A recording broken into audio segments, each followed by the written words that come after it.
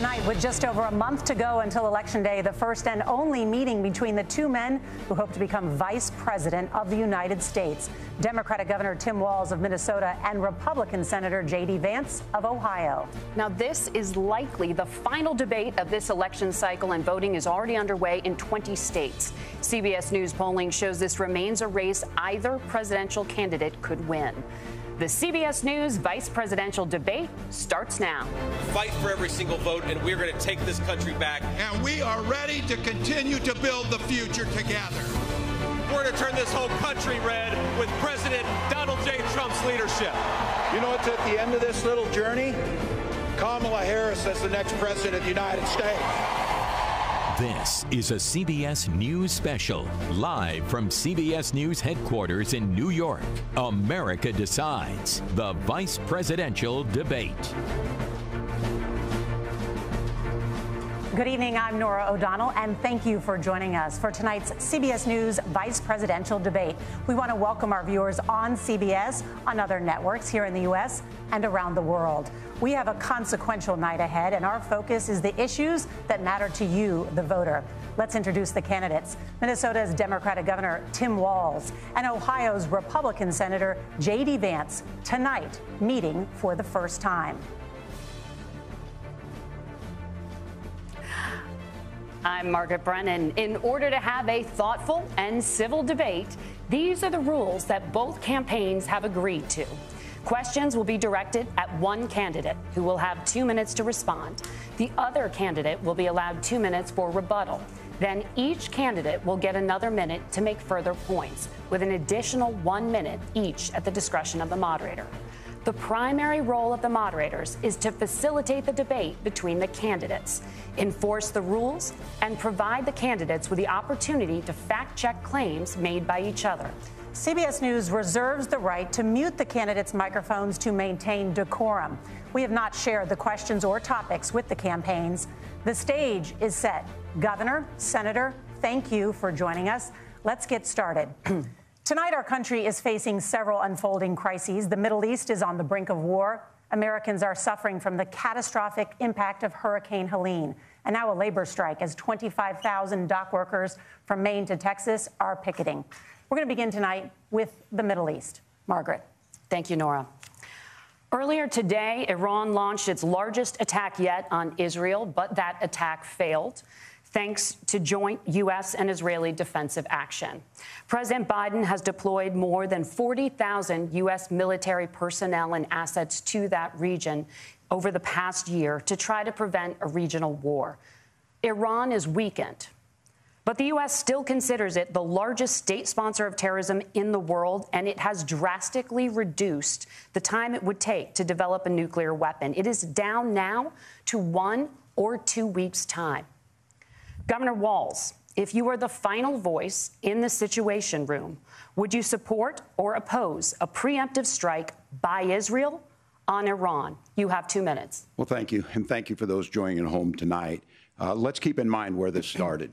October 7th, Hamas terrorists massacred over 1,400 Israelis and took prisoners.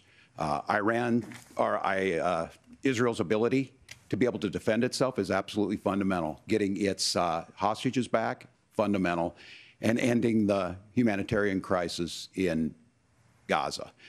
But the expansion of Israel and its proxies is an absolute fundamental necessity for the United States to have the steady leadership there. You saw it experienced today, where along with our Israeli partners and our coalition, able to stop the incoming attack.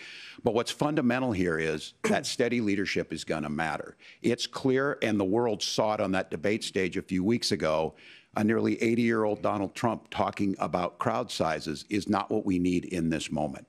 But it's not just that. It's those that were closest to Donald Trump that understand how dangerous he is when the world is this dangerous.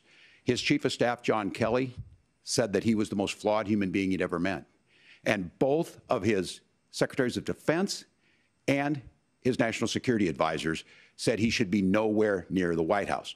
Now, the person closest to them, Donald Trump, said he's unfit for the highest office. That was Senator Vance. What we've seen out of Vice President Harris is we've seen steady leadership. We've seen a calmness that is able to draw on the coalitions to bring them together, understanding that our allies matter. When our allies see Donald Trump turn towards Vladimir Putin, turn towards North Korea, when we start to see that type of fickleness around holding the coalitions together, we will stay committed. And as the Vice President said today we will protect our forces and our allied forces, and there will be consequences. Governor, your time is up. Senator Vance, the same question. Would you support or oppose a preemptive strike by Israel on Iran? You have 2 minutes. So, Margaret, I want to answer the question. First of all, thanks, Governor. Thanks to CBS for hosting the debate. And thanks, most importantly, to the American people who are watching this evening and caring enough about this country to pay attention to this vice presidential debate. I want to answer the question, but I want to actually give an introduction to myself a little bit because I recognize a lot of Americans don't know who either one of us are. I was raised in a working-class family. My mother required food assistance for periods of her life. My grandmother required Social Security help to raise me, and she raised me in part because my own mother struggled with addiction for a big chunk of my early life. I went to college on the GI Bill after I enlisted in the Marine Corps and served in Iraq. And so I stand here asking to be your vice president with extraordinary gratitude for this country, for the American dream that made it possible for me to live my dreams. And most importantly, I know that a lot of you are worried about the chaos in the world and the feeling that the American dream is unattainable. I want to try to convince you tonight over the next 90 minutes that if we get better leadership in the White House, if we get Donald Trump back in the White House, the American dream is going to be attainable once again. Now, to answer this particular question, we have to remember that as much as Governor Walz just accused Donald Trump of being an agent of chaos, Donald Trump actually delivered stability in the world, and he did it by establishing effective deterrence. People were afraid of stepping out of line. Iran, which launched this attack, has received over $100 billion in unfrozen assets thanks to the Kamala Harris administration. What do they use that money for? They use it to buy weapons that they're now launching against our allies, and God forbid, potentially launching against the United States as well. Donald Trump recognized that for people to fear the United States, you needed peace through strength. They needed to recognize that if they got out of line, the United States global leadership would put stability and peace back in the world. Now, you asked about a preemptive strike, Margaret, and I want to answer the question. Look, it is up to Israel what they think they need to do to keep their country safe, and we should support our allies wherever they are when they're fighting the bad guys. I think that's the right approach to take with the Israel question. Thank you, Senator. Governor Walz, do you care to respond to any of the allegations? Well, look, Donald Trump was in office. We'll sometimes hear a revisionist history, but when Donald Trump was in office, it was Donald Trump who we had a coalition of nations that had boxed Iran's nuclear program in, the inability to advance it. Donald Trump pulled that program and put nothing else in its place. So Iran is closer to a nuclear weapon than they were before because of Donald Trump's fickle leadership. And when Iran shot down an American aircraft in international airspace, Donald Trump tweeted, because that's the standard diplomacy of Donald Trump. And when Iranian missiles did fall near U.S. troops and they received traumatic brain injuries, Donald Trump wrote it off as headaches. Look, our allies understand that Donald Trump is fickle. He will go to whoever has the most flattery or where it makes sense to him. Steady leadership like you witnessed today, like you witnessed in April. Both Iranian attacks were repelled.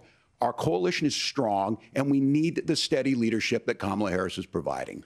Senator Vance, the U.S. did have a diplomatic deal with Iran to temporarily pause parts of its nuclear program, and President Trump did exit that deal. He recently said, just 5 days ago, the U.S. must now make a diplomatic deal with Iran because the consequences are impossible. Did he make a mistake? You have 1 minute. Well, first of all, Margaret, diplomacy is not a dirty word, but I think that's something that Governor Walz just said is quite extraordinary. You yourself just said Iran is as close to a nuclear weapon today as they have ever been. And Governor Walz, you blame Donald Trump. Who has been the vice president for the last 3.5 years? And the answer is your running mate, not mine. Donald Trump consistently made the world more secure. Now, we talk about the sequence of events that led us to where we are right now, and you can't ignore October the 7th, which I appreciate Governor Walz bringing up. But when did Iran and Hamas and their proxies attack Israel? It was during the administration of Kamala Harris. So Governor Walz can criticize Donald Trump's tweets, but effective, smart diplomacy and peace through strength is how you bring stability back to a very broken world. Donald Trump has already done it once before. Ask yourself at home, when was the last time, I'm 40 years old, when was the last time that an American president didn't have a major conflict break out? The only answer is during the 4 years that Donald Trump was president. Gentlemen, we have a lot to get to. Nora? Margaret, thank you. Let's turn now to Hurricane Helene. The storm could become one of the deadliest on record. More than 160 people are dead and hundreds more are missing. Scientists say climate change makes these hurricanes larger, stronger, and more deadly because of the historic rainfall. Senator Vance, according to CBS News polling, 7 in 10 Americans and more than 60% of Republicans under the age of 45 favor the U.S. taking steps to try and reduce climate change. Senator, what responsibility would the Trump administration have to try and reduce the impact of climate change? I'll give you 2 minutes. Sure. So first of all, let's start with the hurricane, because it's an unbelievable, unspeakable human tragedy. I just saw today, actually, a photograph of 2 grandparents on a roof with a 6-year-old child, and it was the last photograph ever taken of them because the roof collapsed and those innocent people lost their lives. And I'm sure Governor Walz joins me in saying our hearts go out to those innocent people, our prayers go out to them, and we want as robust and aggressive as a federal response as we can get to save as many lives as possible, and then, of course, afterwards, to help the people in those communities rebuild. I mean, these are communities that I love. Some of them I know very personally in Appalachia, all across the Southeast. They need their government to do their job, and I commit that when Donald Trump is president again, the government will put the citizens of this country first when they suffer from a disaster. Now, Nora, you asked about climate change. I think this is a very important issue. Look, a lot of people are justifiably worried about all these crazy weather patterns. I think it's important for us, first of all, to say Donald Trump and I support clean air, clean water. We want the environment to be cleaner and safer. But one of the things that I've noticed some of our Democratic friends talking a lot about is a concern about carbon emissions, this idea that carbon emissions drives all of the climate change. Well, let's just say that's true, just for the sake of argument, so we're not arguing about weird science. Let's just say that's true. Well, if you believe that, what would you want to do? The answer is that you'd want to reshore as much American manufacturing as possible, and you'd want to produce as much energy as possible in the United States of America, because we're the cleanest economy in the entire world. What have Kamala Harris's policies actually led to? More energy production in China, more manufacturing overseas, more doing business in some of the dirtiest parts of the entire world. And when I say that, I mean the amount of carbon emissions they're doing per unit of economic output. So if we actually care about getting cleaner air and cleaner water, the best thing to do is to double down and invest in American workers and the American people. And unfortunately, Kamala Harris has done exactly the opposite. Governor Walz, you have 2 minutes to respond. Well, we got close to an agreement because all those things are happening. Look, first of all, it is a horrific tragedy with this hurricane. And my heart goes out to the folks that are down there in contact with the governors. I serve as co-chair of the Council of Governors as we work together on these emergency managements. Governors know no partisanship. They work together. So all of the governors and the emergency responders are on the ground. Those happen on the front end. The federal government comes in, makes sure they're there so that we recover. But we're still in that phase where we need to make sure that they're staying there, staying focused. Now, look, coming back to the climate change issue, there's no doubt this thing roared onto the scene faster and stronger than anything we've seen. Senator Vance has said that there's a climate problem in the past. Donald Trump called it a hoax and then joked that these things would make more beachfront property to be able to invest in. What we've seen out of the Harris administration now, the Biden-Harris administration, is we've seen this investment. We've seen massive investments, the biggest in global history that we've seen in the Inflation Reduction Act, has created jobs all across the country. 2,000 in Jeffersonville, Ohio, taking the EV technology that we invented and making it here. 200,000 jobs across the country. The largest solar manufacturing plant in North America sits in Minnesota. But my farmers know climate change is real. They've seen 500-year droughts, 500-year floods back to back. But what they're doing is adapting, and this has allowed them to tell me, look, I harvest corn, I harvest soybean, and I harvest wind. We are producing more natural gas and more oil at any time than we ever have. We're also producing more clean energy. So the solution for us is to continue to move forward, that climate change is real. Reducing our impact is absolutely critical, but this is not a false choice. You can do that at the same time you're creating the jobs that we're seeing all across the country. That's exactly what this administration has done. We are seeing us becoming an energy superpower for the future, not just the current. And that's what absolutely makes sense. And then we start thinking about how do we mitigate these disasters. Thank you. Senator, I want to give you an opportunity to respond there. The governor mentioned that President Trump has called climate change a hoax. Do you agree? Well, look, what the president has said is that if the Democrats, in particular Kamala Harris and her leadership, if they really believe that climate change is serious, what they would be doing is more manufacturing and more energy production in the United States of America, and that's not what they're doing. So clearly, Kamala Harris herself doesn't believe her own rhetoric on this. If she did, she would actually agree with Donald Trump's energy policies. Now, something Governor Walz said I think is important to touch upon, because when we talk about clean energy, I think that's a slogan that often the Democrats will use here. And I'm talking, of course, about the Democratic leadership. And the real issue is that if you're spending hundreds of millions or even billions of dollars of American taxpayer money on solar panels that are made in China, number one, you're going to make the economy dirtier. We should be making more of those solar panels here in the United States of America. Some of them are, Tim, but a lot of them are being made overseas in China, especially the components that go into those solar panels. So if you really want to make the environment cleaner, you've got to invest in more energy production. We haven't built a nuclear facility, I think, one in the past 40 years. Senator. Natural gas, we got to invest more in it. Kamala Harris has done the opposite. That's raised energy prices and also meant that we're doing Senator, worse by the climate. Senator, your time is up. Governor, would you like to respond?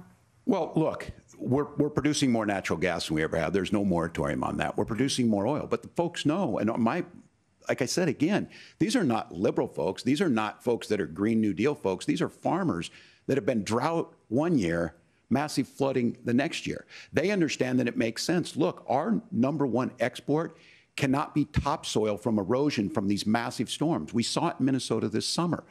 And thinking about how do we respond to that, we're thinking ahead on this. And what Kamala Harris has been able to do in Minnesota, we're starting to weatherproof some of these things. The infrastructure law that was passed allows us to think about mitigation in the future. How do we make sure that we're protecting by burying our power lines? How do we make sure that we're protecting lakefronts and things that we're seeing more and more of? But to call it a hoax and to take the oil company executives to Mar-a-Lago, say, give me money for my campaign, and I'll let you do whatever you want. We can be smarter about that, and an all-above energy policy is exactly what she's doing, creating those jobs right here. Governor, your time is up. The overwhelming consensus among scientists is that the Earth's climate is warming at an unprecedented rate. Margaret? Thank you, Nora. We're going to turn now to immigration. The crisis at the U.S.-Mexico border consistently ranks as one of the top issues for American voters. Senator Vance, your campaign is pledging to carry out the largest mass deportation plan in American history and to use the U.S. military to do so.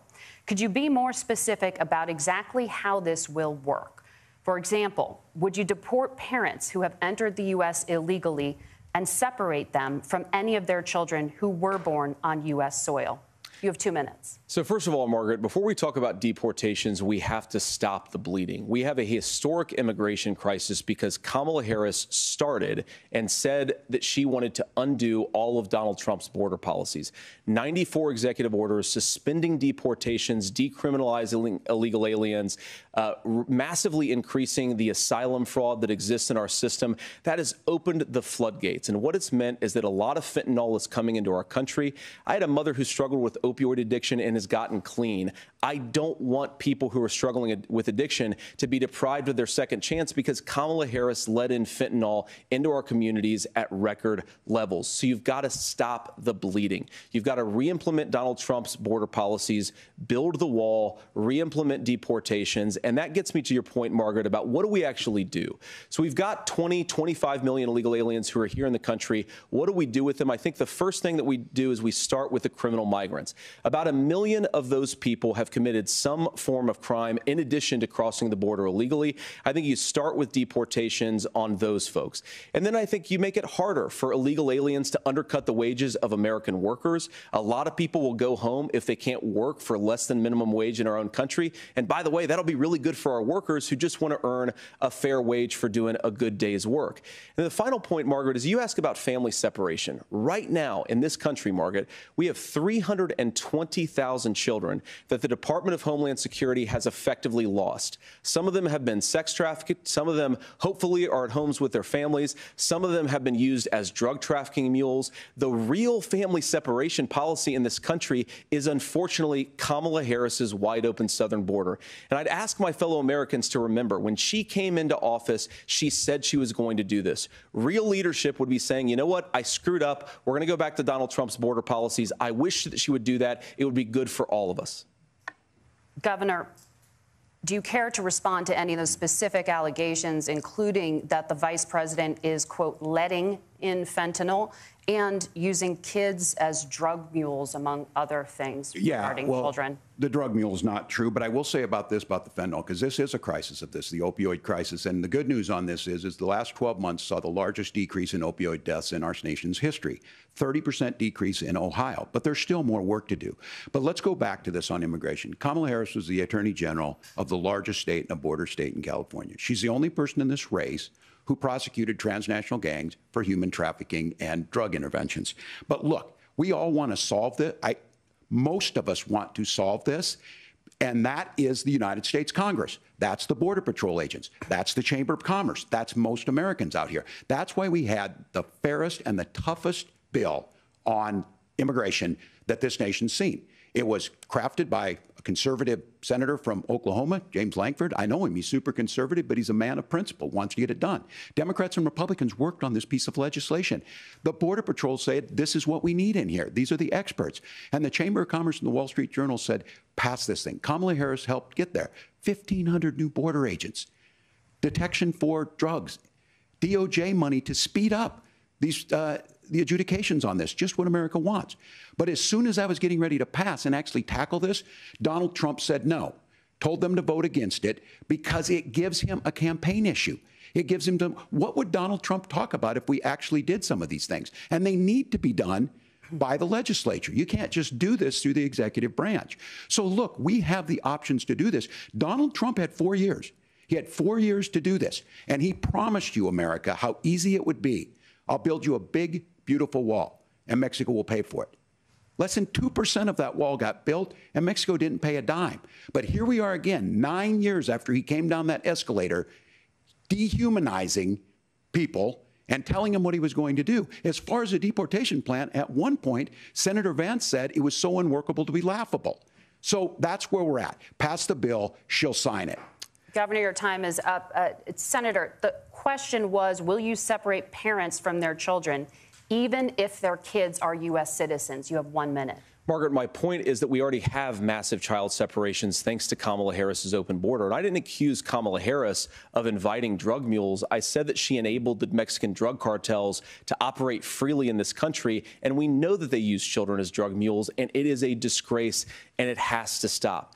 Look, I think what Tim said just doesn't pass the smell test. For 3 years, Kamala Harris went out bragging that she was going to undo Donald Trump's border policy. She did exactly that. We had a record number of illegal crossings. We had a record number of fentanyl coming into our country.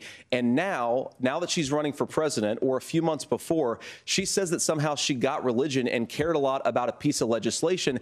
The only thing that she did when she became the vice president, when she became the appointed border czar, was to undo 94 Donald Trump executive actions that opened the border. This problem is leading to massive problems in the United States of America. Parents who can't afford health care, schools that are overwhelmed. It's got to stop, and it will when Donald Trump is president again. Senator, your time is up. Governor, what about our CBS News polling, which does show that a majority of Americans, more than 50%, support mass deportations? Look, we fix this issue with a bill that is necessary. But the issue on this is what happens when you don't want to solve it. You demonize it. And we saw this. And Senator Vance, and it surprises me on this, talking about and saying, I will create stories to bring attention to this. That vilified a large number of people who were here legally in the community of Springfield. The Republican governor said, it's not true, don't do it. There's consequences for this. There's consequences. We could come together. Senator Langford did it. We could come together and solve this if we didn't let Donald Trump continue to make it an issue. And the consequences in Springfield were the governor had to send state law enforcement to escort kindergartners to school. I believe Senator Vance wants to solve this, but by standing with Donald Trump and not working together to find a solution, it becomes a talking point. And when it becomes a talking point like this, we dehumanize and villainize other human beings. Tim, Governor, your time is up. Senator, I'll give you 1 minute, but let me just ask you the question first. The governor has made the point, and I think as a sitting lawmaker, you know that Congress controls the purse strings and any funding. So you have said repeatedly that Donald Trump would, through executive action, solve this. Do you disagree that Congress controls the purse strings and would need to support many of the changes that you would actually want to implement? You have 1 minute. Look, Margaret, first of all, the gross majority of what we need to do at the southern border is just empowering law enforcement to do their job. I've been to the southern border more than our borders are. Kamala Harris has been. And it's actually heartbreaking because the Border Patrol agents, they just want to be empowered to do their job. Of course, additional resources would help. But most of this is about the president and the vice president empowering our law enforcement to say, if you try to come across the border illegally, you've got to stay in Mexico. You've got to go back through proper channels. Now, Governor Walz brought up the community of Springfield, and he's very worried about the things that I've said in Springfield. Look, in Springfield, Ohio, and in communities all across this country, you've got schools that are overwhelmed. You've got hospitals that are overwhelmed. You have got housing that is totally unaffordable because we brought in millions of illegal immigrants to compete with Americans for scarce homes. The people that I'm most worried about in Springfield, Ohio, are the American citizens who have had their lives destroyed by Kamala Harris's open border. It is a disgrace, Tim. And I actually think, I agree with you. I think you want to solve this problem, but I don't think that Kamala Harris does. Senator, your time is up. Governor, you have 1 minute to respond. Yeah, well, it is law enforcement that asked for the bill. They helped craft it. They're the ones that supported it. That's because they know we need to do this. Look, this issue of continuing to bring this up, of not dealing with it, of blaming migrants for everything. On housing, we could talk a little bit about Wall Street speculators buying up housing and making them less affordable, but it becomes a blame. Look, this bill also gives the money necessary to adjudicate. I agree. It should not take 7 years for an asylum claim to be done. This bill gets it done in 90 days. Then you start to make a difference in this, and you start to adhere to what we know, American principles. I don't talk about my faith a lot, but Matthew 25:40 talks about, to the least amongst us you do unto me. I think that's true of most Americans. They simply want order to it. This bill does it. It's funded. It's supported by the people who do it. And it lets us keep our dignity about how we treat other people. Thank you, Governor. And just to clarify for our viewers, Springfield, Ohio does have a large number of Haitian migrants who have legal status. Right. Temporary protected status. Well, Margaret, but thank you, Senator. We have so much to get to. Margaret, I think it's important because we're going to turn now to the economy. Thank Margaret, you. The rules were that you guys weren't going to fact check, and since you're fact checking me, I think it's important to say what's actually going on. So there's an application called the CBP One app, where you can go on as an illegal migrant, apply for asylum or apply for parole, and be granted legal status at the wave of a Kamala Harris open border wand. That is not a person coming in, applying for a green card and waiting for 10 years. That is the facilitation of illegal immigration, Margaret, by our own leadership. Thank you, Senator, for describing the legal process. We have so much to get to, Senator. Those laws have been on the books since 1990. Thank you, gentlemen. The CBP One app has not been on the books since 1990. It's something that Kamala Harris created, Margaret. Gentlemen, the audience can't hear you because your mics are cut. We have so much we want to get to. Thank you for explaining the legal process. Nora. Thank you, Margaret. The economy is a top concern for voters. Each of your campaigns has released an economic plan, so let's talk about the specifics. Governor Walz, Vice President Harris unveiled a plan that includes billions in tax credits for manufacturing, housing, and a renewed child tax credit. The Wharton School says your proposals will increase the nation's deficit by $1.2 trillion. How would you pay for that without ballooning the deficit? Governor, I'll give you 2 minutes. Yeah, thank you. And Kamala Harris and I do believe in the middle class because that's where we come from. We both grew up in that. We understand. So those of you out there listening tonight, you're hearing a lot of stuff back and forth, and it's good. It's healthy. That's what this is supposed to happen. You should be listening. How's this going to impact me? The bold forward plan that Kamala Harris put out there is talking about this housing issue. The one thing is there's 3 million new houses proposed under this plan with down payment assistance on the front end to get you in a house. A house is much more than just an asset to be traded somewhere. It's foundational to where you're at. And then making sure that the things you buy every day, whether they be prescription drugs or other things, that there's fairness in that. Look, the $35 insulin is a good thing, but it costs $5 to make insulin. They were charging $800 before this law went into effect. As far as the housing goes, I've seen it in Minnesota. 12% more houses in Minneapolis, prices went down on rent 4%. It's working. And then making sure tax cuts go to the middle class. $6,000 child tax credit, we have one in Minnesota, reduces childhood poverty by 1/3. We save money in the long run, and we do the right thing for families. And then getting businesses off the ground. The law as it stands right now is $5,000 tax credit for small business, increasing that to $50,000. Now, this is a philosophical difference between us. Donald Trump made a promise, and I'll give you this. He kept it. He took folks to Mar-a-Lago, said, you're rich as hell, I'm going to give you a tax cut. He gave the tax cuts that predominantly went to the top class. What happened there was an $8 trillion increase in the national debt, the largest ever. Now he's proposing a 20% consumption or sales tax on everything we bring in. Everyone agrees, including businesses, it would be destabilizing it, it would increase inflation and potentially lead to a recession.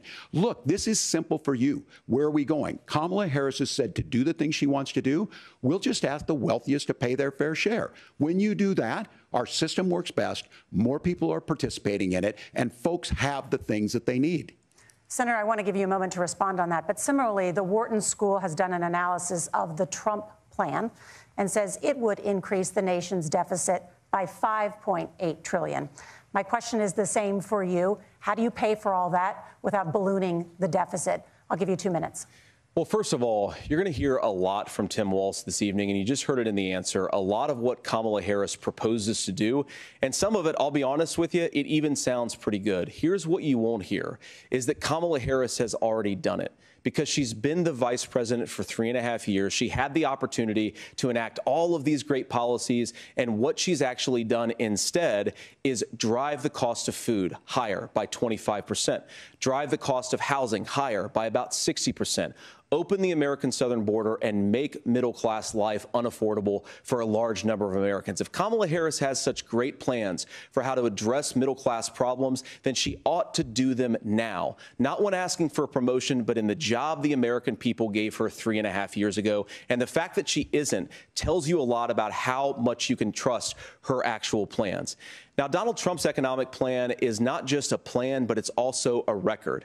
A lot of those same economists attack Donald Trump's plans, and they have PhDs, but they don't have common sense and they don't have wisdom. Because Donald Trump's economic policies delivered the highest take-home pay in a generation in this country, 1.5% inflation, and to boot, peace and security all over the world. So when people say that Donald Trump's economic plan doesn't make sense, I say look at the record. He delivered rising take-home pay for American workers. Now, Tim admirably admits that they want to undo the Trump tax cuts. But if you look at what was so different about Donald Trump's tax cuts, even from previous Republican tax cut plans, is that a lot of those resources went to giving more take-home pay to middle-class and working-class Americans. It was passed in 2017, and you saw an American economic boom unlike we've seen in a generation in this country. That is a record that I'm proud to run on, and we're going to get back to that common sense wisdom so that you can afford to live the American dream again. I know a lot of you are struggling. I know a lot of you are worried about paying the bills. It's going to stop when Donald Trump brings back common sense to this country. Governor, do you want to respond to that? What has Kamala Harris done for the middle class? Yeah, well, Kamala Harris's day one was Donald Trump's failure on COVID that led to the collapse of our economy. We were already before COVID in a manufacturing recession, but 10 million people out of work, largest percentage since the Great Depression. 9 million jobs closed on that. That was day one, whether it was the Infrastructure Act or other things we moved. Now, you made a question about experts, said this. I've made a note of this. Economists can't be trusted. Science can't be trusted. National security folks can't be trusted. Look, if you're going to be president, You don't have all the answers. Donald Trump believes he does. My pro tip of the day is this. If you need heart surgery, listen to the people at the Mayo Clinic in Rochester, Minnesota, not Donald Trump. And the same thing goes with this. And I ask you out there, teachers, nurses, truck drivers, whatever, how is it fair that you're paying your taxes every year and Donald Trump hasn't paid any federal tax in the last 15 years, and the last year as president? That's what's wrong with the system. There's a way around it, and he's bragged about that. We're just asking for fairness in it, and that's all you want. You have a minute. Governor, you say trust the experts. But those same experts for 40 years said that if we shipped our manufacturing base off to China, we'd get cheaper goods. They lied about that. They said if we shipped our industrial base off to other countries, to Mexico and elsewhere, it would make the middle class stronger. They were wrong about that. They were wrong about the idea that if we made America less self-reliant, less productive in our own nation, that it would somehow make us better off, and they were wrong about it. And for the first time in a generation, Donald Trump had the wisdom and the courage to say to that bipartisan consensus, we're not doing it anymore. We're bringing American manufacturing back. We're unleashing American energy. We're going to make more of our own stuff. And this isn't just an economic issue. I mean, I've got 3 beautiful little kids at home, 7, 4, and 2, and I love them very much, and I hope they're in bed right now. But look, so many of the drugs, the pharmaceuticals that we put in the bodies of our children are manufactured by nations that hate us. This has to stop, and we're not going to stop it by listening to experts. We're going to stop it by listening to common sense wisdom, which is what Donald Trump governed on. Senator, your time is up. Governor Walz, can you address that? I mean, voters say they trust Donald Trump on the economy more. Why? Well, if you're listening tonight and you want billionaires to get tax cuts, you heard what the numbers were. Look, I'm a union guy on this. I'm not a guy who wanted to ship things overseas, but I understand that, look, we produce soybeans and corn. We need to have fair trading partners. That's something that we believe in. I think the thing that most concerns me on this is Donald Trump was the guy who created the largest trade deficit in American history with China. So the rhetoric is good. Much of what the senator said right there, I'm in agreement with him on this. I watched it happen too. I watched it to my communities, and we talked about that. But we had people undercutting the right to collectively bargain. We had right to work states made it more difficult. We had companies that were willing to ship it over, and we saw people profit. Folks that are venture capital in some cases, putting money into companies that were overseas. We're in agreement that we bring those home. The issue is Donald Trump is talking about it. Kamala Harris has a record, 250,000 more manufacturing jobs just out of the IRA. May I respond to that? Yes. So appreciate that. So if you notice, what Governor Walz just did is he said, first of all, Donald Trump has to listen to the experts. And then when he acknowledged that the experts screwed up, he said, well, Donald Trump didn't do nearly as good of a job as the statistics that's a gross generalization. that he did. So what Tim Walz is doing, and I honestly, Tim, I think you got a tough job here, because you've got to play whack-a-mole. You've got to pretend that Donald Trump didn't deliver rising take-home pay, which of course he did. You've got to pretend that Donald Trump didn't deliver lower inflation, which of course he did. And then you've simultaneously got to defend Kamala Harris's atrocious economic record, which has made gas, groceries, and housing unaffordable for American citizens. I was raised by a woman who would sometimes go into medical debt so that she could put food on the table in our household. I know what it's like to not be able to afford the things that you need to afford. We can do so much better. To all of you watching, we can get back to an America that's affordable again. We just got to get back to common sense economic principles. I hope we have a conversation on health care then. Senator, Governor. Please. Thank you. Margaret? We have a lot to get to ahead, gentlemen, on many topics. But right now, I want to talk about personal qualifications. The vice president is often the last voice the president hears before making consequential decisions. We want to ask you about your leadership qualities. Governor Walz, you said you were in Hong Kong during the deadly Tiananmen Square protests in the spring of 1989.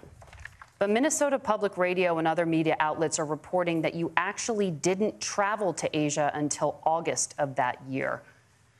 Can you explain that discrepancy? Yeah, well, and to the folks out there who didn't get at the top of this, look, I grew up in small rural Nebraska, town of 400, town that you rode your bike with your buddies till the streetlights come on, and I'm proud of that service.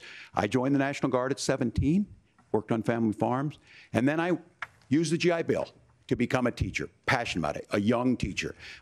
My first year out, I got the opportunity in the summer of '89 to travel to China.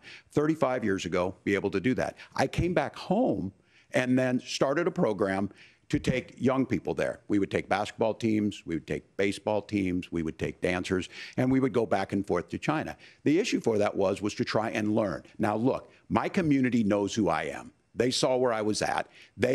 Look, I will be the first to tell you, I have poured my heart into my community. I've tried to do the best I can, but I've not been perfect. And I'm a knucklehead at times, but it's always been about that. Those same people elected me to Congress for 12 years.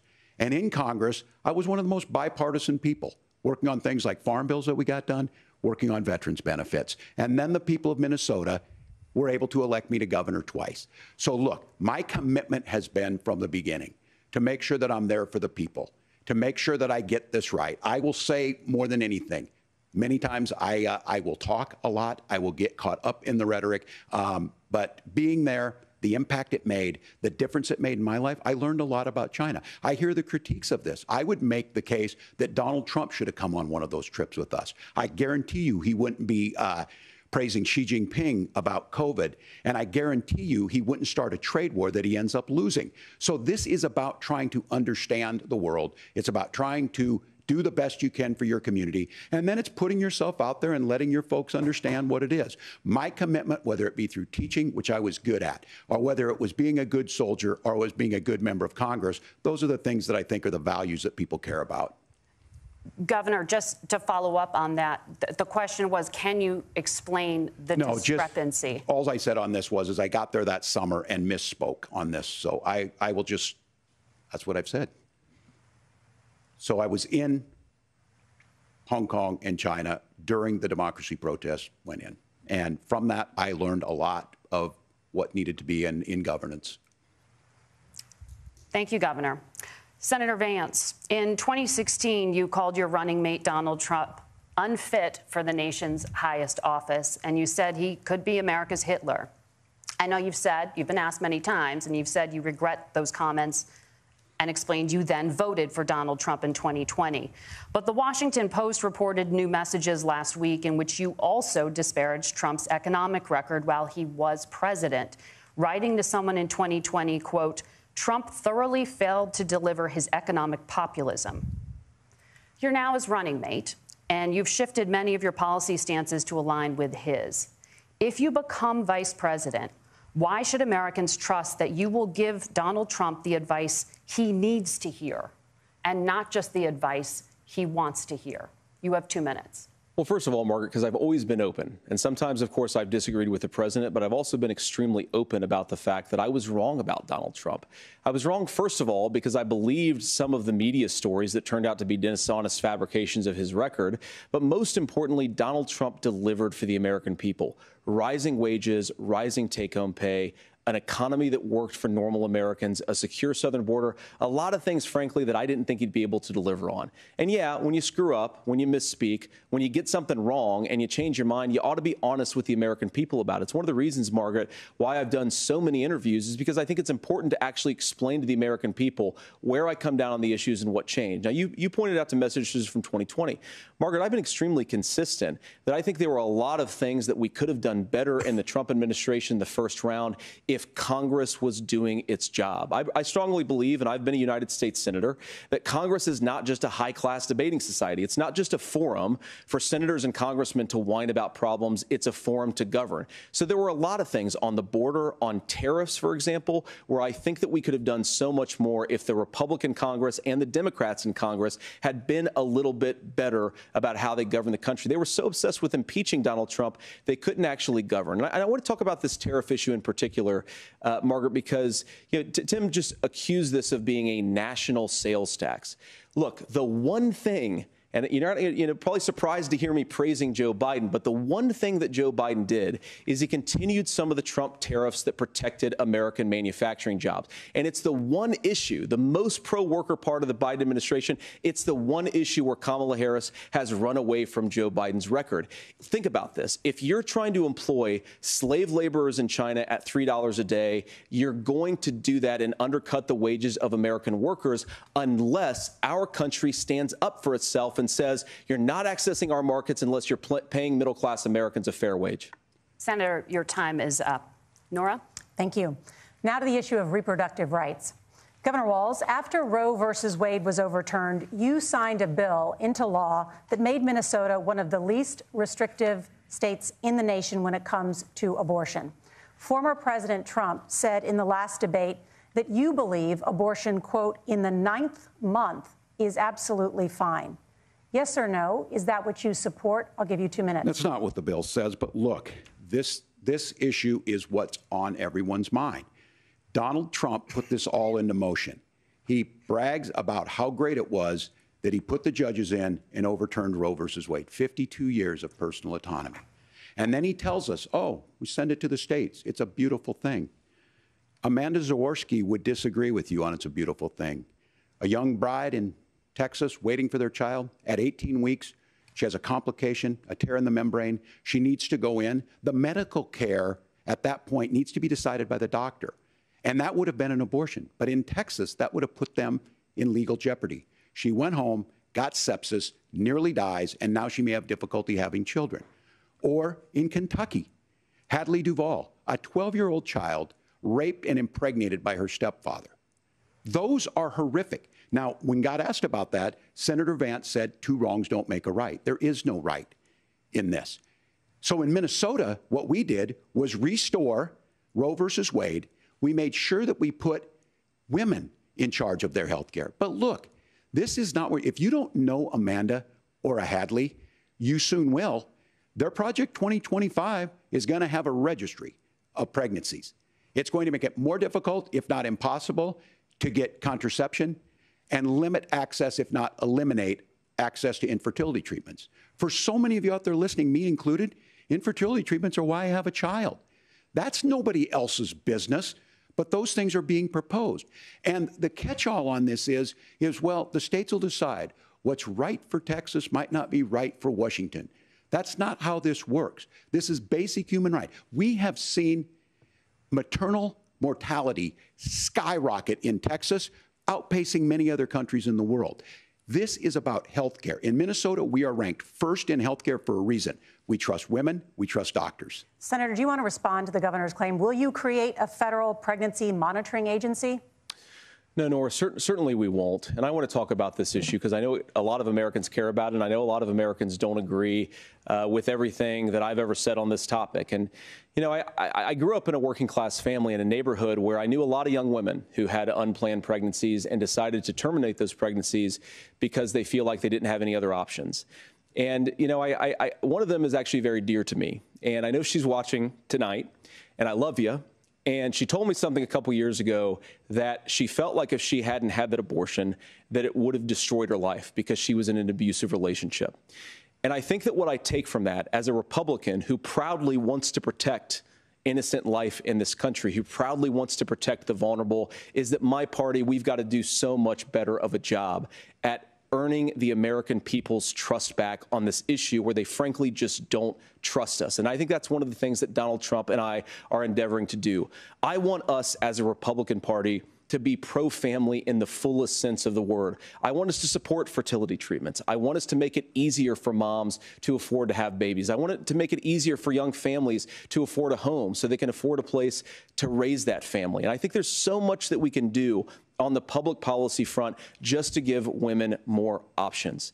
Now, of course, Donald Trump has been very clear that on the abortion policy specifically, that we have a big country and it's diverse. And California has a different viewpoint on this than Georgia. Georgia has a different viewpoint from Arizona. And the proper way to handle this, as messy as democracy sometimes is to let voters make these decisions, let the individual states make their abortion policy. And I think that's what makes the most sense in a very big, a very diverse, and let's be honest, sometimes a very, very messy and divided country.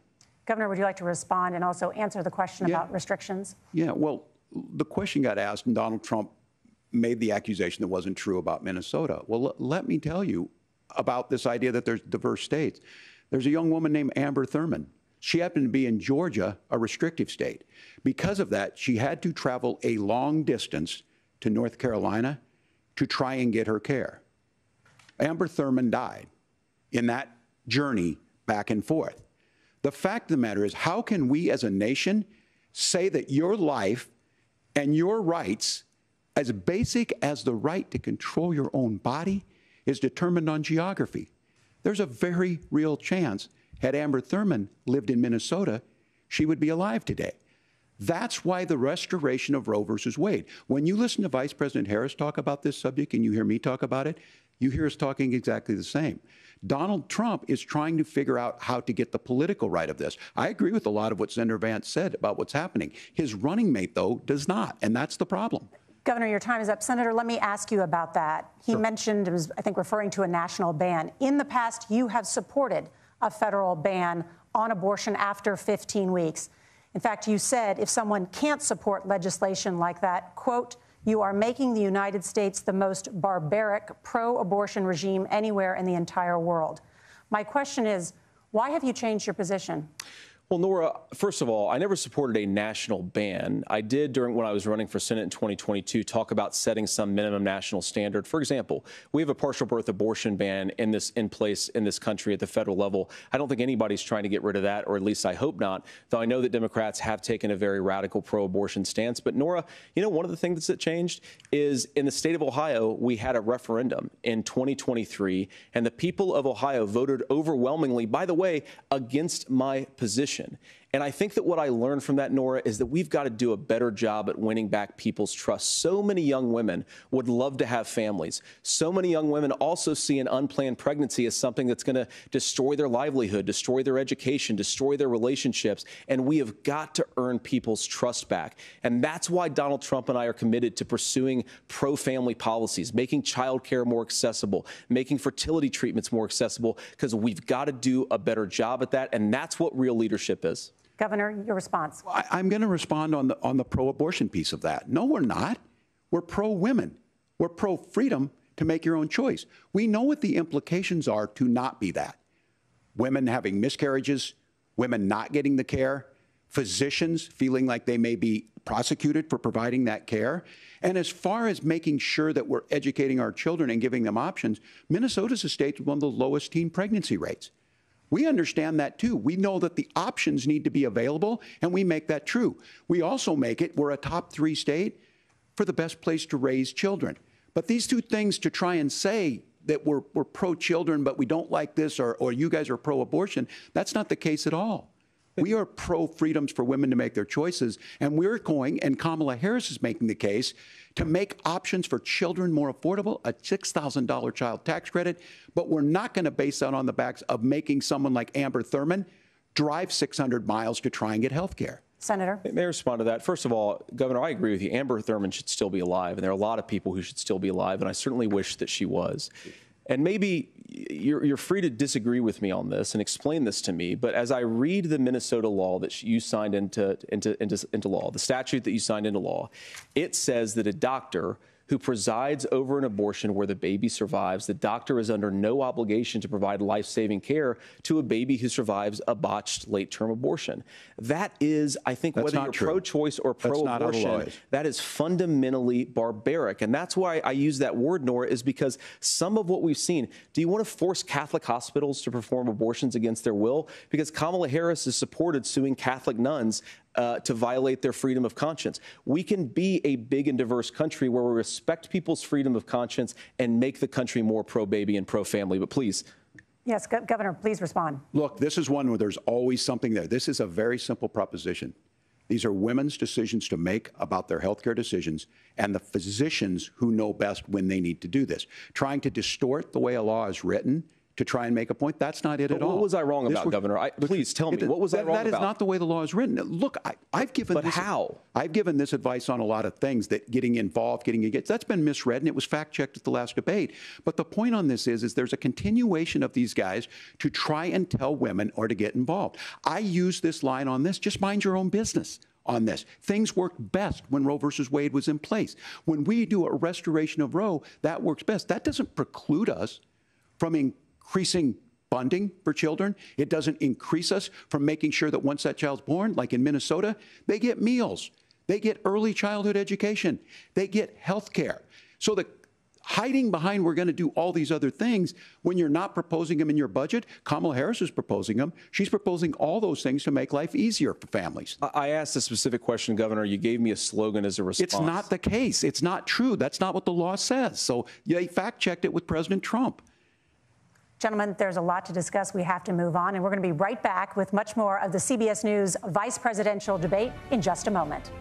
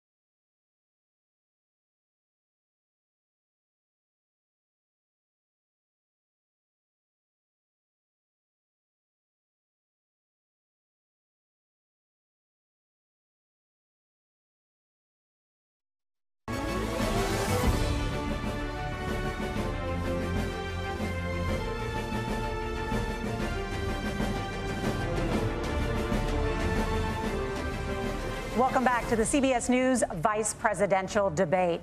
We want to turn now to America's gun violence epidemic. The leading cause of death for children and teens in America is by firearms. Senator Vance, you oppose most gun legislation that Democrats claim would curb gun violence. You oppose red flag gun laws and legislation to ban certain semi-automatic rifles, including AR-15s. So let me ask you, earlier this year, for the first time, the parents of a school shooter were convicted of involuntary manslaughter and sentenced to 10 years in prison. Do you think holding parents responsible could curb mass shootings? I'll give you 2 minutes. Yeah, well, Nora, on that particular case, I don't know the full details, but I certainly trust local law enforcement and local authorities to make those decisions. I think in some cases the answer is going to be yes, and in some cases the answer is going to be no. And the details really matter here, of course. For example, if a kid steals a gun, that's going to be different than if a parent hands over a gun knowing that their kid is potentially dangerous. But look, I want to just sort of speak as a father of 3 beautiful little kids, and our oldest is now in 2nd grade. And like a lot of parents, we send our kids to school with such hope and such joy and such pride at their little faces on the first day of school. And we know, unfortunately, that a lot of kids are going to experience this terrible epidemic of gun violence. And of course, our hearts go out to the families that are affected by this terrible stuff. And we do have to do better. And I think that Governor Walz and I actually probably agree that we need to do better on this. The question is just, how do we actually do it? Now, here's something that really bothers me and worries me about this epidemic of violence. The gross majority, close to 90% in some of the statistics I've seen, of the gun violence in this country is committed with illegally obtained firearms. And while we're on that topic, we know that thanks to Kamala Harris's open border, we've seen a massive influx in the number of illegal guns run by the Mexican drug cartel. So that number, the amount of illegal guns in our country is higher today than it was 3.5 years ago. But what do we do about the schools? What do we do to protect our kids? And I think the answer is, and I say this not loving the answer, because I don't want my kids to go to school in a school that feels unsafe or where there are visible signs of security. But I unfortunately think that we have to increase security in our schools. We have to make the doors lock better. We have to make the doors stronger. We've got to make the windows stronger. And of course, we've got to increase school resource officers, because the idea that we can magically wave a wand and take guns out of the hands of bad guys, it just doesn't fit with recent experience. So we've got to make our schools safer. And I think we've got to have some common sense bipartisan solutions for how to do that. Governor, you have 2 minutes. Well, I think all the parents watching tonight, this is your biggest nightmare. Look, I got a 17-year-old, and he witnessed a shooting at a community center playing volleyball. Those things don't leave you. As a member of Congress, I sat in my office surrounded by dozens of the Sandy Hook parents, and they were looking at my 7-year-old picture on the wall. Their 7-year-old were dead, and they were asking us to do something. And look, I'm a hunter. I own firearms. The vice president is. We understand that the Second Amendment is there, but our first responsibility is to our kids to figure this out. In Minnesota, we've enacted enhanced red flag laws, enhanced background checks, and we can start to get data. But here's the problem. If we really want to solve this, we've got folks that won't allow research to be even done on gun violence. And this idea that we should just live with it, here's what I do think, that this is a good start to the conversation. I 100% believe that Senator Vance hates it when these kids, it's abhorrent and it breaks your heart. I agree with that. But that's not far enough when we know there are things that worked. I've spent time in Finland and seen some Finnish schools. They don't have this happen, even though they have a high gun ownership rate in the country. There are reasonable things that we can do to make a difference. It's not infringing on your Second Amendment. And the idea to have some of these weapons out there, it just doesn't make any sense. Kamala Harris, as an attorney general, worked on this issue. She knows that it's there. No one's trying to scaremonger and say we're taking your guns, but I ask all of you out there, do you want your schools hardened to look like a fort?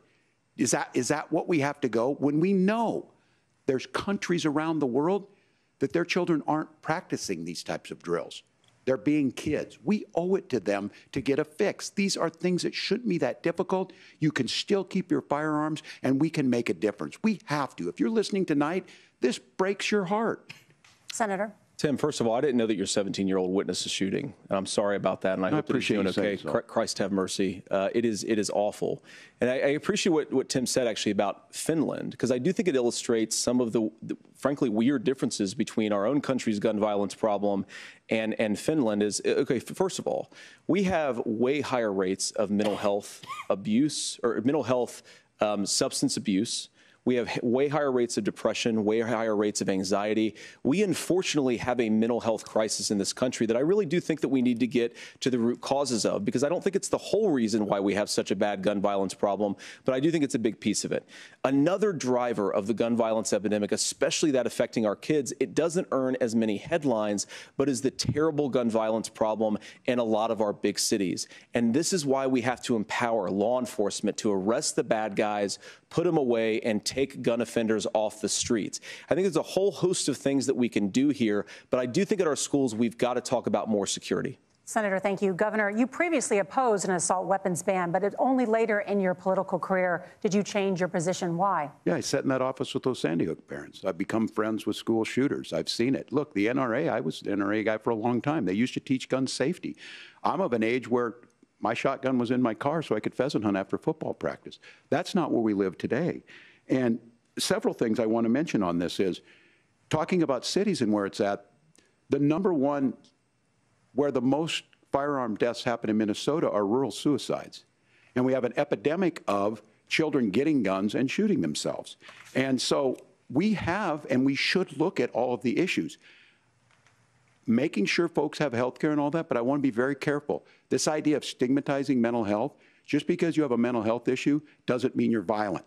And I think what we end up doing is we start looking for a scapegoat. Sometimes it just is the guns. It's just the guns. And there are things that you can do about it. But I do think that this is one, and I think this is a healthy conversation. I think there's a capacity to find solutions on this that work, protect Second Amendment, protect our children. That's our priority. Gentlemen, thank you. Margaret? Thank you, Nora. Let's turn now to the top contributor to inflation, the high cost of housing and rent. There's a shortage of more than 4 million homes in the United States, and that contributes to the high housing prices. Governor Walz, the Harris campaign promises a $25,000 down payment assistance for first-time home buyers and a $10,000 tax credit. They also promise to build 3 million new homes. Where are you building these homes, and won't handing out that kind of money just drive up prices higher? No, it's not handing out. First, let me say this issue of housing, and I think those of you listening on this, the problem we've had is that we've got a lot of folks that see housing as another commodity. It can be bought up, it can be shifted, it can be moved around. Those are not folks living in those houses. Those of you listening tonight, that house is a big deal. I bought and owned one house in my life. My mom still lives in the house where I was. And when I think of a house, I'm thinking of Christmas services after midnight mass where you go with your family. We need to make it more affordable. And one of the things, as I said, this program that the Vice President is pushing forward and bringing a new way of approaching this is something we're doing in Minnesota from that lead. We in the state invested in making sure our housing was the biggest investment that we'd ever made in housing. It starts to make it easier. We cut some of the red tape. Local folks, look, we can't do it at the federal level, but local folks make it easier to build those homes. And then that down payment assistance. I can tell all of you out there, certainly for me, using the GI Bill was one thing, but a veteran's home loan, the big thing about a veteran's home loan is you don't have to pay the down payment. Those are things that make it there. Now, look, you're going to pay it back, and you're going to pay your mortgage. Those are things that we know in the long run, the appreciated value, the generational wealth that's created from it. And I will give Minneapolis an example. Minneapolis is the one city where we've seen the lowest inflation rates. We've seen a 12% increase in stock because we've put some of these things in, and we're implementing a state program to make sure we give some of that down payment assistance. We get it back from people because here's what we know. People with stable housing end up with stable jobs. People with stable housing have their kids able to get to school. All of those things in the long run end up saving our money. And that's the thing that I think we should be able to find some common ground in, but we can't blame immigrants for the only reason. That's not the case that's happening in many cities. The fact of the matter is that we don't have enough naturally affordable housing, but we can make sure that the government's there to help kickstart it, create that base. Governor, your time is up. Senator Vance, as far as your campaign's position, the promise is to seize federal lands to build homes, remove regulation, provide tax breaks, and cut back on immigration, which you say pushes up prices.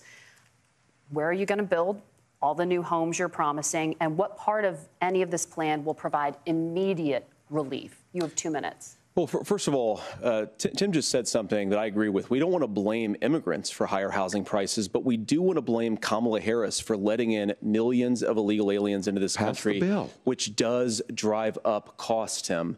25 million illegal aliens competing with Americans for scarce homes is one of the most significant drivers of home prices in the country. It's why we have massive increases in home prices that have happened right alongside massive increases in illegal alien populations under Kamala Harris's leadership. Now, Tim just mentioned a bunch of ideas. Now, some of those ideas I actually think are halfway decent, and some of them I disagree with. But the most important thing here is Kamala Harris is not running as a newcomer to politics. She is the sitting vice president. If she wants to enact all of these policies to make housing more affordable, I invite her to use the office that the American people already gave her, not sit around and campaign and do nothing while Americans find the American dream of homeownership completely unaffordable. Now, you asked, Margaret, what would immediately change the equation for American citizens if you lower energy prices? As Donald Trump says, drill, baby, drill. One of the biggest drivers of housing costs, aside from illegal immigration, is, think about it. If a truck driver's paying 40% more for diesel, then the lumber he's delivering to the job site to build the house is also going to become a lot more expensive. If we open up American energy, you will get immediate pricing relief for American citizens, not, by the way, just in housing, but in a whole host of other economic goods, too. Senator Vance, you still have 23 seconds there. Do you want to answer? Can I have it? Where, Governor, we will get to you in a moment. But, Senator, where are you going to seize the federal lands? Can you clarify? Well, what Donald Trump has said is we have a lot of federal lands that aren't being used for anything. They're not being used for a national park. They're not being used, and they could be places where we build a lot of housing. And I do think that we should be opening up building in this country. We have a lot of land that could be used. We have a lot of Americans that need homes. We should be kicking out illegal immigrants who are competing for those homes, and we should be building more homes for the American citizens who deserve to be here. Senator, your time is up. Governor, I do want to let you respond to the allegation that the vice president is letting in. Well, of course, that's not true. And again, you have the facts. I guess we agreed not to fact check. I'll check it. That, look, crossings are down compared to when Donald Trump left office. But it's, again, blaming and not trying to find the solution. I was going to ask, though, on this question, are we going to drill and build houses in the same federal land? And I think when people hear federal lands, these are really important pieces of land. Now, Minnesota doesn't have a lot of federal lands. I know in the western part of the countries we do. There's not a lot of federal lands in and around Minneapolis, for example. So the issue is I don't understand the federal lands issue unless we see this, and I worry about this as someone who cares deeply about our national parks and our federal lands. Look, Minnesota, we protect these things. We've got about 20% of the world's fresh water. These lands protect. They're there for a reason. They belong to all of us. But again, this is when you view housing and you view these things as commodities. Like, there's a chance to make money here. Let's take this federal land and let's sell it to people for that. I think there's better ways to do this. We've seen it in Minnesota. We're able to refurbish some of these houses. We're able to make some investments. That gets people in. And I'm still on the fact on this. Economists, Senator Vance, you said you don't like the economists. Which economists are saying that it is immigrants that's adding to the cost? Governor, your time is up. But Senator, on that point, I'd like for you to clarify. There are many contributing factors to high housing costs. What evidence do you have that migrants are part of this problem? Well, there's a Federal Reserve study that we're happy to share after the debate. We'll put it up on social media, actually, that really drills down on the connection between increased levels of migration, especially illegal immigration, and higher housing prices. Now, of course, Margaret, that's not the entire driver of higher housing prices. It's also the regulatory regime of Kamala Harris. Look, we are a country of builders. We're a country of doers. We're a country of explorers. But we increasingly have a federal administration that makes it harder to develop our our resources, makes it harder to build things, and wants to throw people in jail for not doing everything exactly as Kamala Harris says they have to do. And what that means is that you have a lot of people who would love to build homes who aren't able to build homes. I actually agree with Tim Walz. We should get out of this idea of housing as a commodity. But the thing that has most turned housing into a commodity is giving it away to millions upon millions of people who have no legal right to be here. What are the federal regulations? I deal with this as a governor. You can very quickly reply. I'm sorry. I get this as a governor, and I don't necessarily disagree with that in some cases, many of those are local, many of them are state. I don't know which ones are federal, but I think whenever we talk regulations, people think they can get rid of them. I think you want to be able to get out of your house in a fire. I think you want to make sure that it's fireproof and those types of things. So which are the regulations? Because the vice president's not responsible for those. Congress writes those. Governor, thank you. Gentlemen, we have a lot to get to. You're passionate about the housing crisis, I can tell. But Nora? Thank you. One of the top problems facing Americans is the high cost of health care. Senator Vance, at the last presidential debate, former President Trump was asked about replacing the Affordable Care Act. In response, he said, "I have concepts of a plan." Since then, Senator, you've talked about changing how chronically ill Americans get health insurance. Can you explain how that would work? And can you guarantee that Americans with pre-existing conditions won't pay more? I'll give you 2 minutes. Well, of course, we're going to cover Americans with pre-existing conditions. In fact, a lot of my family members have gotten health care. I believe, members of my family actually got private health insurance, at least for the first time, switched off of Medicaid onto private insurance for the first time under Donald Trump's leadership. And I think that, a lot of people have criticized this concepts of a plan remark. Look, it's very simple common sense. I think as Tim Walz knows from 12 years in Congress, you're not going to propose a 900-page bill standing on a debate stage. It would bore everybody to tears, and it wouldn't actually mean anything because part of this is the give and take of bipartisan negotiation. Now, when Donald Trump was actually president, and again, he has a record to be proud of, prescription drugs fell in 2018 for the first time in a very long time. Under Kamala Harris's leadership, prescription drugs are up about 7%. Under Donald Trump's entire 4 years, they were up about 1.5%. He introduced pricing transparency. Think about healthcare. You go into a hospital, you try to buy something, and nobody knows what it actually costs. That price transparency will actually give American consumers a little bit more choice and will also drive down costs. And we talked about, the reinsurance regulations is what I was talking about. Look, Donald Trump has said that if we allow states to experiment a little bit on how to cover both the chronically ill but the non-chronically ill, it's not just a plan. He actually implemented some of these regulations when he was president of the United States. And I think you can make a really good argument that it salvaged Obamacare, which was doing disastrously until Donald Trump came along. And I think this is an important point about President Trump. Of course, you don't have to agree with everything that President Trump has ever said or ever done. But when Obamacare was crushing under the weight of its own regulatory burden and health care costs, Donald Trump could have destroyed the program. Instead, he worked in a bipartisan way to ensure that Americans had access to affordable care. It's not perfect, of course, and there's so much more that we can do. But I think that Donald Trump has earned the right to put in place some better health care policies. He's earned it because he did it successfully the first time. Governor? All right, here's where being an old guy gives you some history. I was there at the creation of the ACA. And the reason it was so important is I come from a major healthcare state, home of the Mayo Clinic, home to Medical Alley, 3M, Medtronic, all of those. We understand healthcare. It's why we're ranked first on affordability and accessibility and quality of healthcare. And so what I know is under Kamala Harris, more people are covered than they have before. And those of you listening, this is critical to you.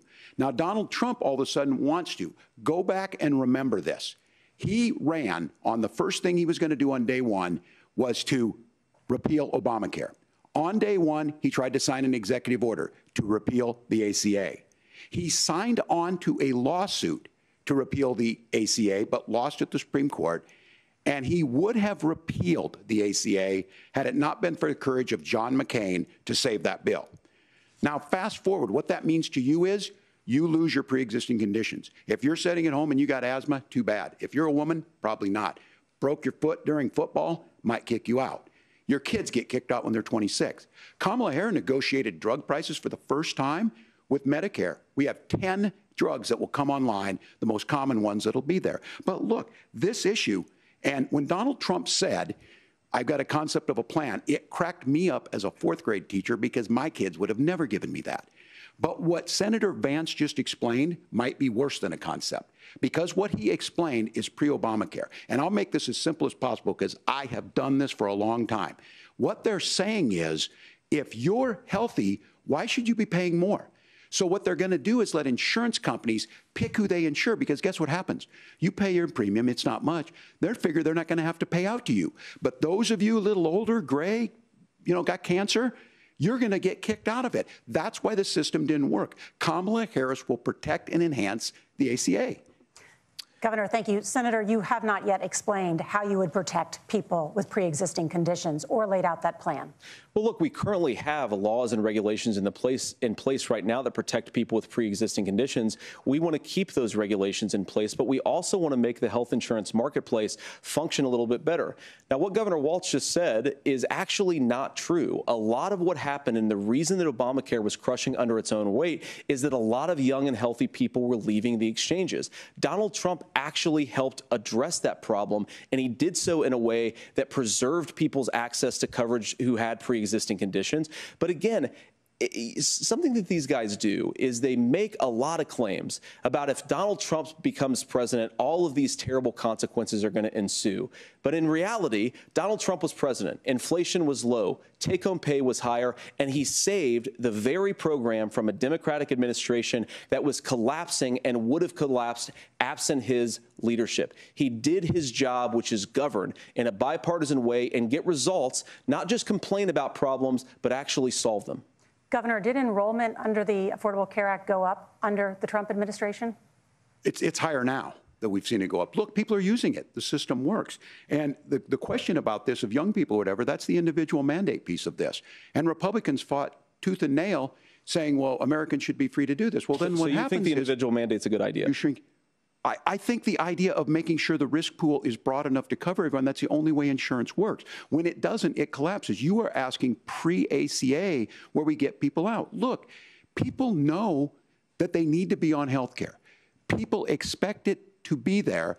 And when we are able to make it, and we are making it this way, when we incentivize people to be in the market, when we help people who might not be able to afford it get there, and we make sure then when you get sick and old, it's there for you. Because I heard people say, well, I don't want to buy into Medicare or whatever. Good luck buying health care once you get past 70. So look, the ACA works. We can continue to do better. Kamala Harris did that. The way she made everything better was negotiating those 10 drugs on Medicare for the first time in American history. Thank you. Margaret? Can I address that? I apologize. We're out of time. We have a number of subjects to discuss. Margaret? Let's talk about families in America. There is a child care crisis in this country, and the United States is one of the very few developed countries in the world without a national paid leave program for new parents. Governor Walz, you've said that if Democrats win both the White House and Congress, this is a day one priority for you. How long should employers be required to pay workers while they are home taking care of their newborns? You have 2 minutes. Yeah, well, that's negotiable, and that's what Congress works. But here's what the deal is.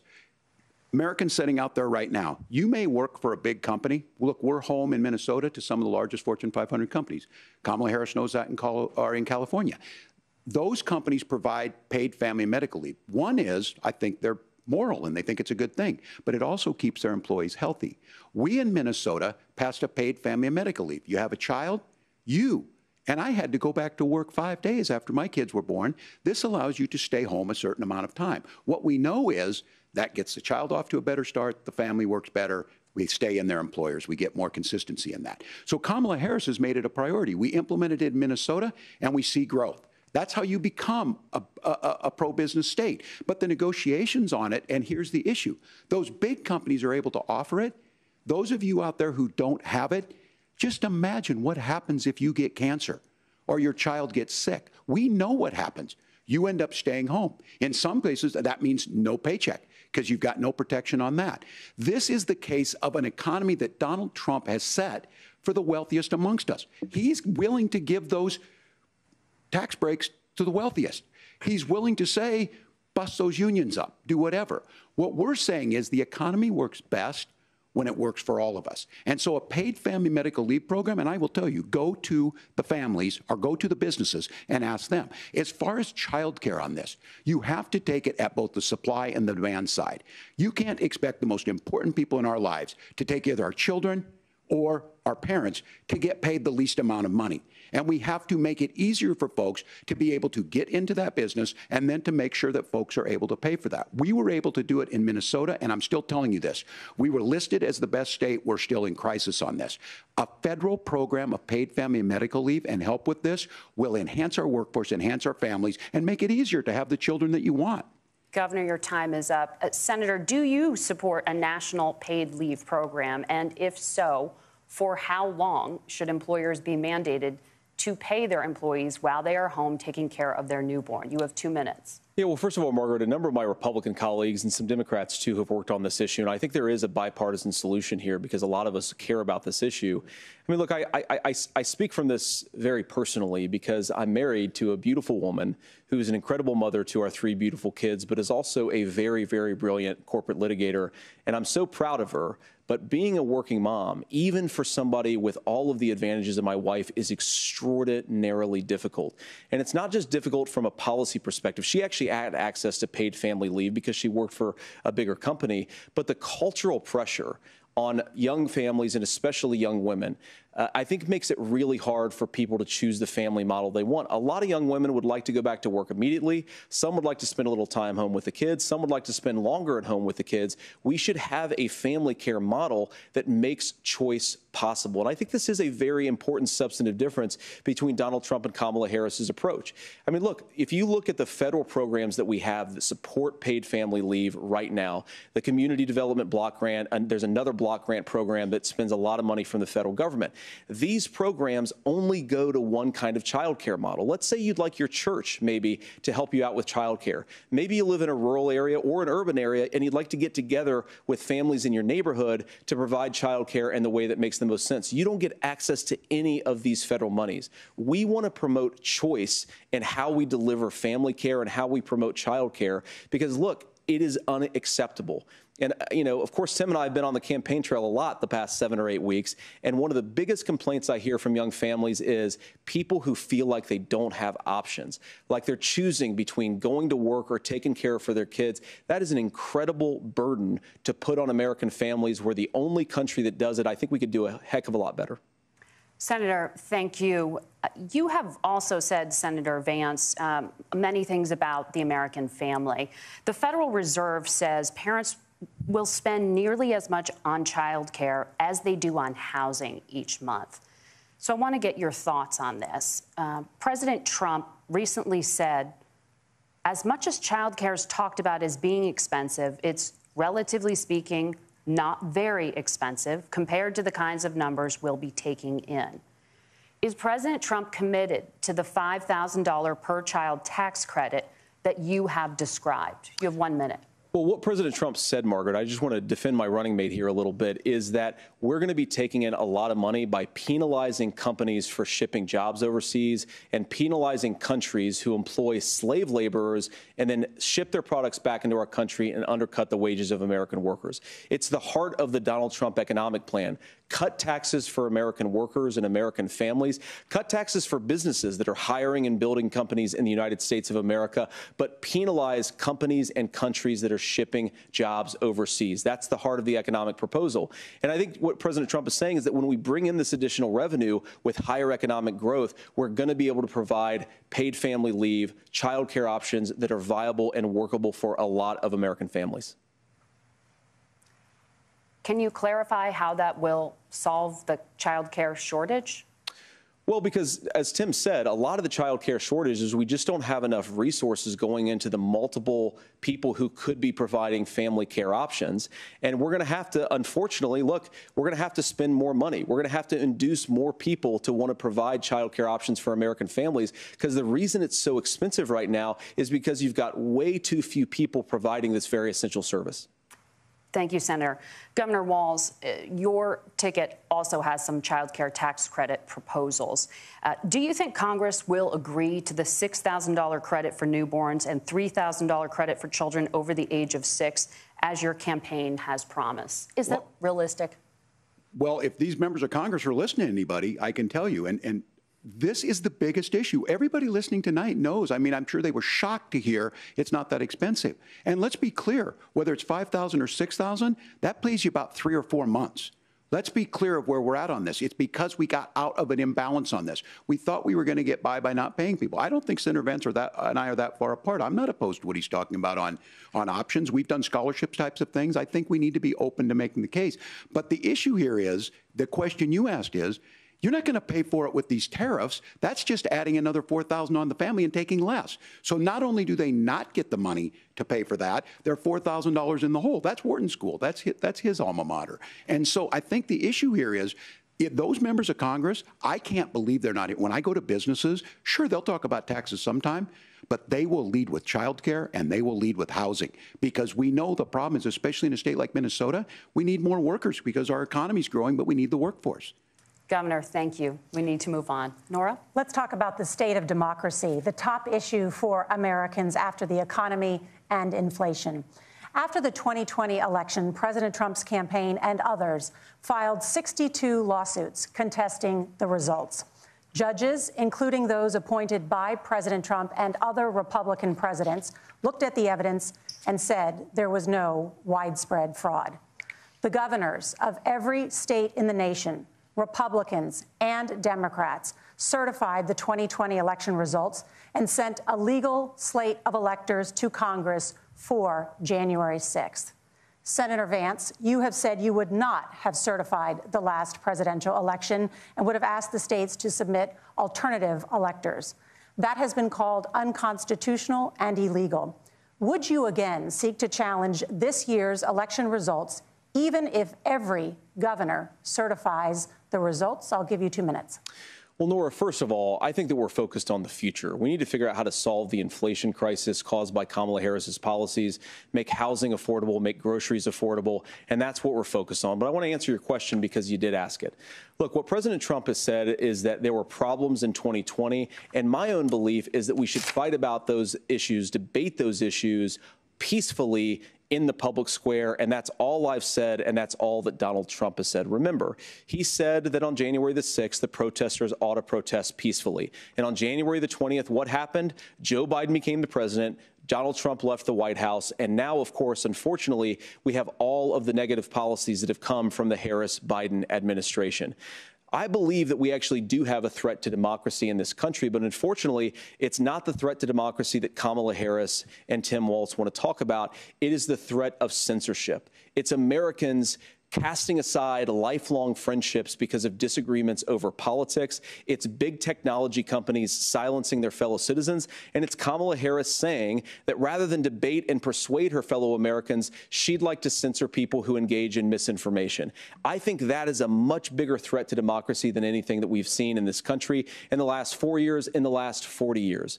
Now, I'm really proud, especially given that I was raised by 2 lifelong blue-collar Democrats, to have the endorsement of Bobby Kennedy Jr. and Tulsi Gabbard, lifelong leaders in the Democratic coalition. And of course, they don't agree with me and Donald Trump on every issue. We don't have to agree on every issue, but we're united behind a basic American First Amendment principle that we ought to debate our differences. We ought to argue about them. We ought to try to persuade our fellow Americans. Kamala Harris is engaged in censorship at an industrial scale. She did it during COVID. She's done it over a number of other issues. And that, to me, is a much bigger threat to democracy than what Donald Trump said when he said that protesters should peacefully protest on January the 6th. Governor? Well, I've enjoyed tonight's debate, and I think there was a lot of commonality here. And I'm sympathetic to misspeaking on things, and I think I might have with the senator. Me too, man. There's one though that this one is troubling to me, and I say that because I think we need to tell the story. Donald Trump refused to acknowledge this. And the fact is that I don't think we can be the frog in the pot and let the boiling water go up. He was very clear. I mean, he lost this election, and he said he didn't. 140 police officers were beaten at the Capitol that day, some with the American flag. Several later died. And it wasn't just in there. In Minnesota, a group gathered on the state capitol grounds in St. Paul, and said, we're marching to the governor's residence and there may be casualties. The only person there was my son and his dog, who was rushed out crying by state police. That issue, and Mike Pence standing there as they were chanting, hang Mike Pence. Mike Pence made the right decision. So, Senator, it was adjudicated over and over and over. I worked with kids long enough to know, and I said as a football coach, sometimes you really want to win, but the democracy is bigger than winning an election. You shake hands, and then you try and do everything you can to help the other side win. That's what was at stake here. Now, the thing I'm most concerned about is the idea that imprisoning your political opponents, already laying the groundwork for people not accepting this. And a president's words matter. A president's words matter. People hear that. So I think this issue of settling our differences at the ballot box, shaking hands when we lose, being honest about it, but to deny what happened on January 6th, the first time in American history that a president or anyone tried to overturn a fair election and the peaceful transfer of power. And here we are 4 years later in the same boat. I will tell you this, that when this is over, we need to shake hands this election, and the winner needs to be the winner. This has got to stop. It's tearing our country apart. Margaret? Senator Vance, did you want to respond to that? Yeah, well, look, Tim, first of all, it's really rich for Democratic leaders to say that Donald Trump is a unique threat to democracy when he peacefully gave over power on January the 20th, as we have done for 250 years in this country. We are going to shake hands after this debate and after this election. And of course, I hope that we win, and I think we're going to win. But if Tim Walz is the next vice president, he'll have my prayers, he'll have my best wishes, and he'll have my help whenever he wants it. But we have to remember that for years in this country, Democrats protested the results of elections. Hillary Clinton in 2016 said that Donald Trump had the election stolen by Vladimir Putin because the Russians bought like $500,000 worth of Facebook ads. This has been going on for a long time. And if we want to say that we need to respect the results of the election, I'm on board. But if we want to say, as Tim Walz is saying, that this is just a problem that Republicans have had, I don't buy that. Governor. January 6th was not Facebook ads. And I think a revisionist history on this. Look, I don't understand how we got to this point. But the issue was that happened. Donald Trump can do it. And all of us say there's no place for this. It has massive repercussions. This idea that there's censorship to stop people from threatening to kill someone, threatening to do something, that's not censorship. Censorship is book banning. We've seen that. We've seen that brought up. I just think for everyone tonight, and I'm going to thank Senator Vance. I think this is the conversation they want to hear. And I think there's a lot of agreement. But this is one that we are miles apart on. This was a threat to our democracy in a way that we had not seen.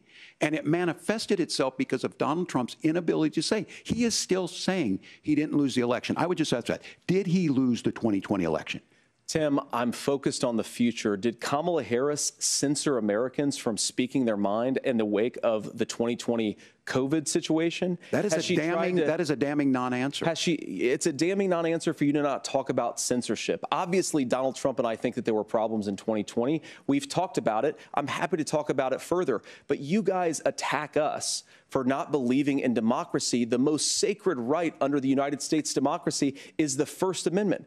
You yourself have said there's no First Amendment right to misinformation. Kamala Harris wants to use the power of government and big tech to silence people from speaking their minds. That is a threat to democracy that will long outlive this present political moment. I would like Democrats and Republicans to both reject censorship. Let's persuade one another. Let's argue about ideas, and then let's come together afterwards. You can't yell fire in a crowded theater.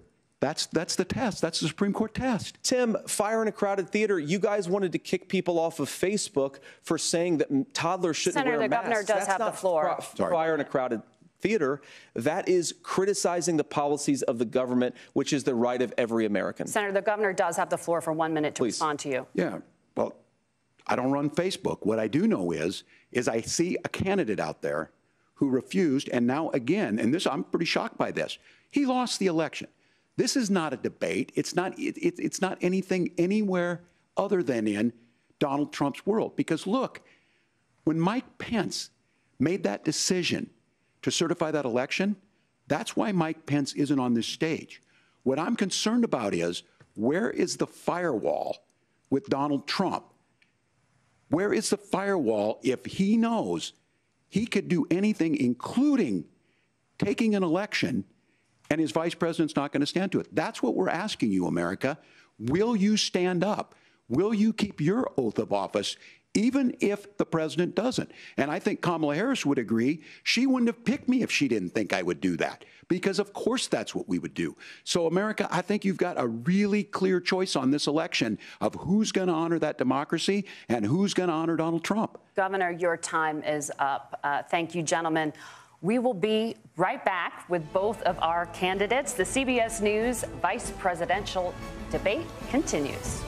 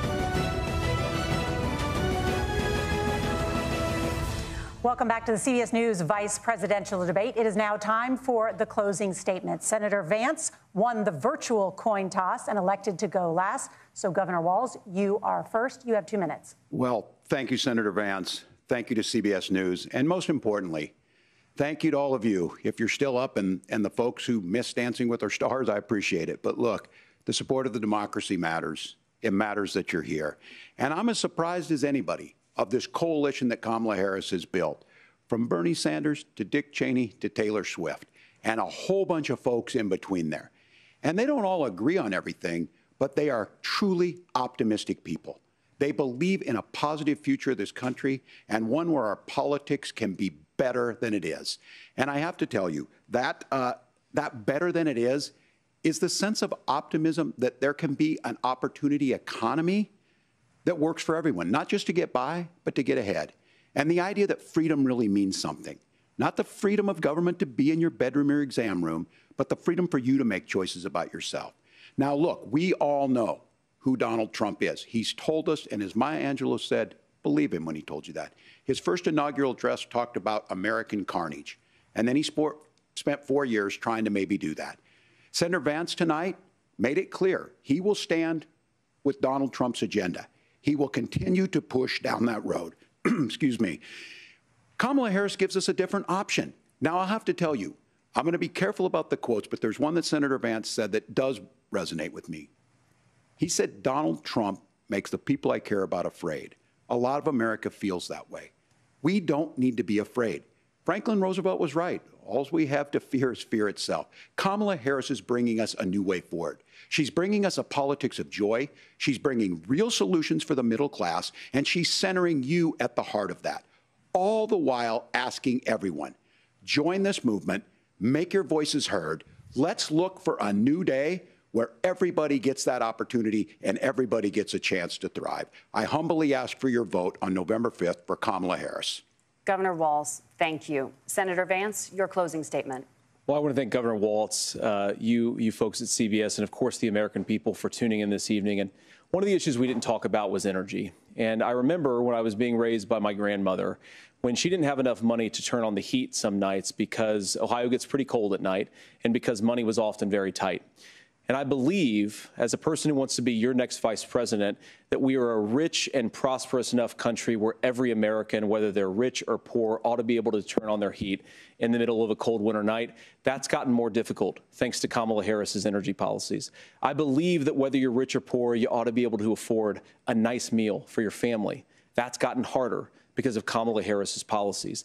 I believe that whether you're rich or poor, you ought to be able to afford to buy a house. You ought to be able to live in safe neighborhoods. You ought to not have your communities flooded with fentanyl. And that, too, has gotten harder with because of Kamala Harris's policies. Now, I've been in politics long enough to do what Kamala Harris does when she stands before the American people and says that on day one, she's going to work on all these challenges I just listed.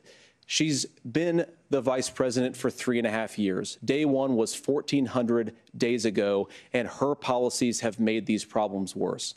Now, I believe that we have the most beautiful country in the world. I meet people on the campaign trail who can't afford food, but have the grace and generosity to ask me how I'm doing and to tell me they're praying for my family. What that has taught me is that we have the greatest country, the most beautiful country, the most incredible people anywhere in the world. But they're not going to be able to achieve their full dreams with the broken leadership that we have in Washington. They're not going to be able to live their American dream if we do the same thing that we've been doing for the last 3.5 years. We need change. We need a new direction. We need a president who has already done this once before and did it well. Please vote for Donald Trump. And whether you vote for me or vote for Tim Walz, I just want to say I'm so proud to be doing this, and I'm rooting for you. God bless you, and good night. Senator Vance, thank you. And thank you both for participating in the only vice presidential debate of this election cycle. I'm Margaret Brennan. And I'm Nora O'Donnell. And a reminder, there are just 35 days until Election Day. Please get out and vote. And for all of us here at CBS News, thank you and good night.